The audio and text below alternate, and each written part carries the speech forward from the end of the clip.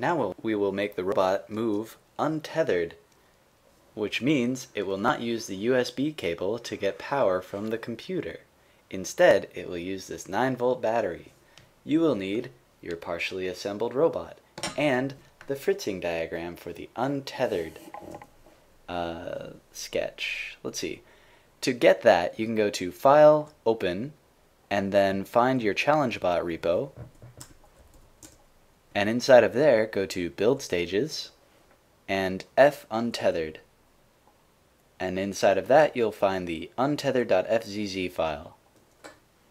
Once that opens, you can see that the difference between the two diagrams is this 9-volt battery here. The diagram for both motors and this new one for untethered. Oh, yes.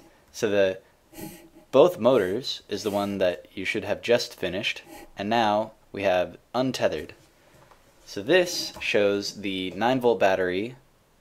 The red wire goes to V in on the Arduino, and the black wire goes to the ground rail on the breadboard on the side that's closest to the Arduino. So now I will plug that in. So the red wire is going to V in, and the black wire will go to the ground rail on the side of the Arduino closest, or side of the breadboard closest to the Arduino. And now when I turn this on, the Arduino should turn on. And when I turn this on, the larger clear battery pack, it should turn on the motors. Hey!